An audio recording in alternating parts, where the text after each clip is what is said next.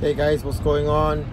Wanted to talk a little bit of UFC, particularly the welterweight championship, the welterweight division picture right now. It's just I'm weirded out. There's a lot of moving parts going on in that division, but it's just I'm a little confused.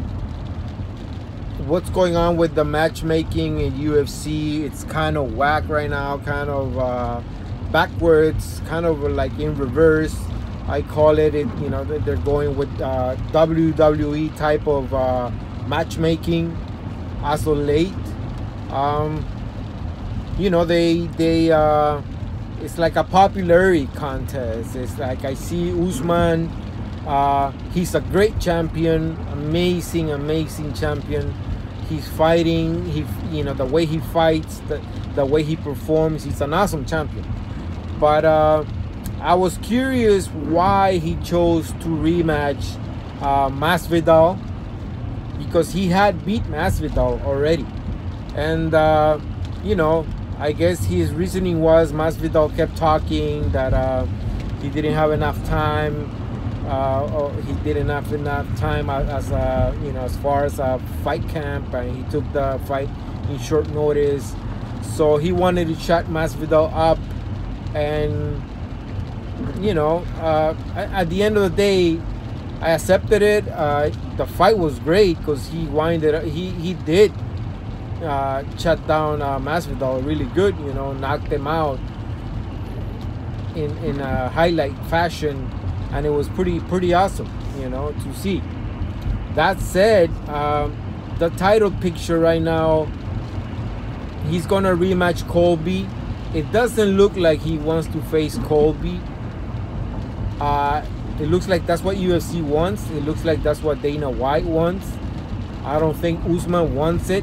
Not because he's afraid, of course not. Not out of fear. I don't think he likes Colby enough to grant him a title fight at this time. And as he says, he claims, and is actually pretty true, Colby has been sitting out mostly. He beat Tyron Woodley. That's the only victory he has since he fought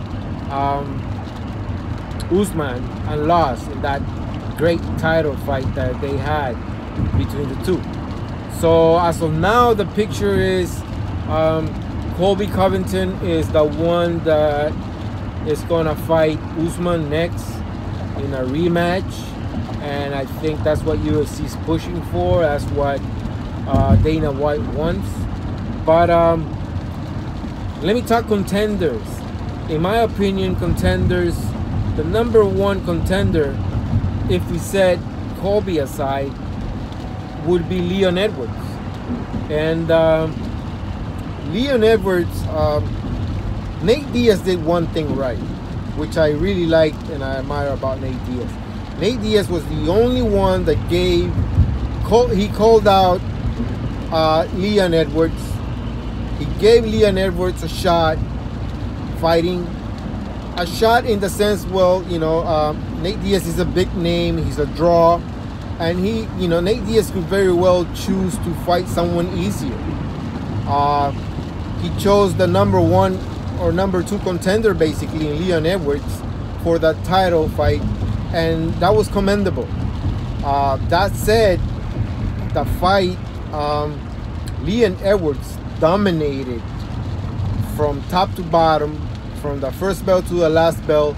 He dominated Nate Diaz. He beat him up for 5 rounds. He out-wrestled him.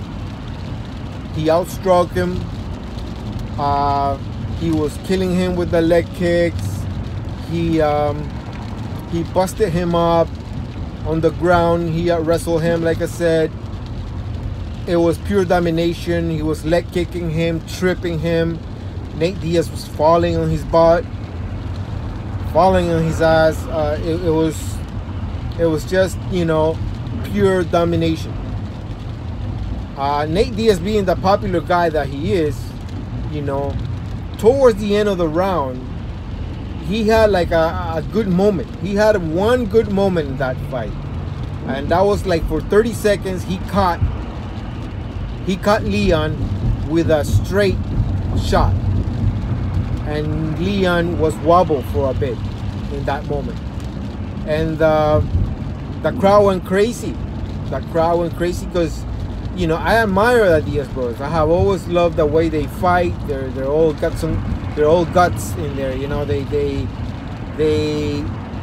fight, man. They come to fight. They're never in a boring fight. That said, you know, you gotta understand that Nate Diaz just, you know, he got dominated. And a lot of people are like putting that aside. And I'm talking about pundits of the MMA sport. I'm talking about people like Hawani and DC and Josh Thompson and all these people that, you know, I'm not sure why they do it. I'm not sure if because of the clicks or because of, you know, like a popularity contest. DC was literally laughing about that little moment where Leon Edwards got caught. Leon Edwards, yeah, I admit it, he got caught, but it was one moment, and it lasted 30 seconds, and Leon Edwards quickly recovered.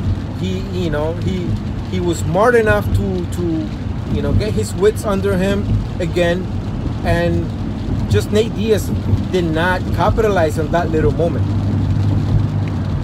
After the fight, people are holding on, the fans are holding on to those 30 seconds and talking about, you know, Leon Edwards looked bad and Leon Edwards doesn't deserve that title fight because he, you know, because of that moment and because he didn't finish Nate Diaz.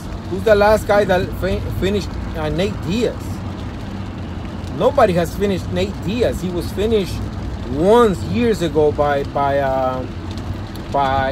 Josh Thompson, I believe, with a kick, and that was a long time ago. The Diaz brothers are not easy to put away, so let's not single out Leon Edwards because he couldn't put Nate Diaz out. So now, you know, we're talking about you know, they're mentioning the title picture, who deserves, if Covington fights Usman, who deserves the title fight. And I hear people like Josh Thompson saying, oh no, it will probably be the winner of Burns versus Wonder Boy, or, you know, or someone else. Not Leon Edwards, he says, because Leon Edwards, the last thing the fans remember is him getting, no, I remember him getting wobbled that way for 30 seconds. What I remember was him completely dominating Nate Diaz. That's what I remember. And he had one bad moment and he recovered and he wasn't put away. That you know, you gotta give credit to a fighter when he does that, when he comes back and he deals with adversity really well. So that's my point of view. You know, as far as Burns got a title shot not too long ago and he lost against Masvidal. Wonder Boy, it's been a while, but he had 2 title shots. He got 2 title shots. And both title shots he lost against Woodley. You know, so both Burns and both Wonder Boy, they had title shots already.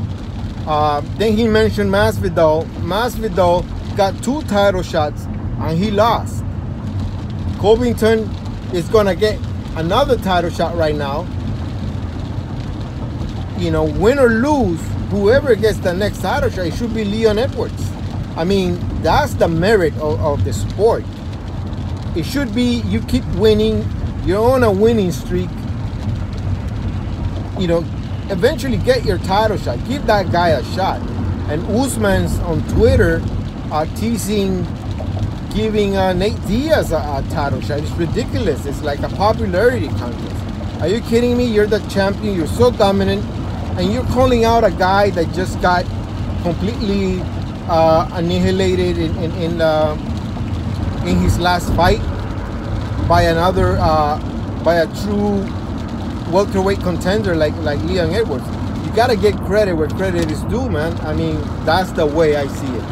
So the welterweight championship right now is a little wobbly. It's a little crazy. There's, you know, crazy scenes going on. I'm not sure, you know, why this is going on, but I'm just amazed at the pundits. You know,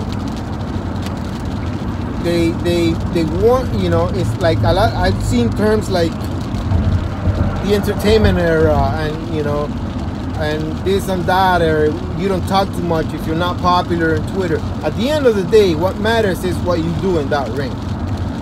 And I think that Leon Edwards is, you know, deserves more recognition, more respect from all these pundits, from Hawani, from DC, from people like Sonnen, and all these guys who keep talking and keep praising Nate Diaz, because Nate Diaz was tough enough to put up with a beating for 5 rounds.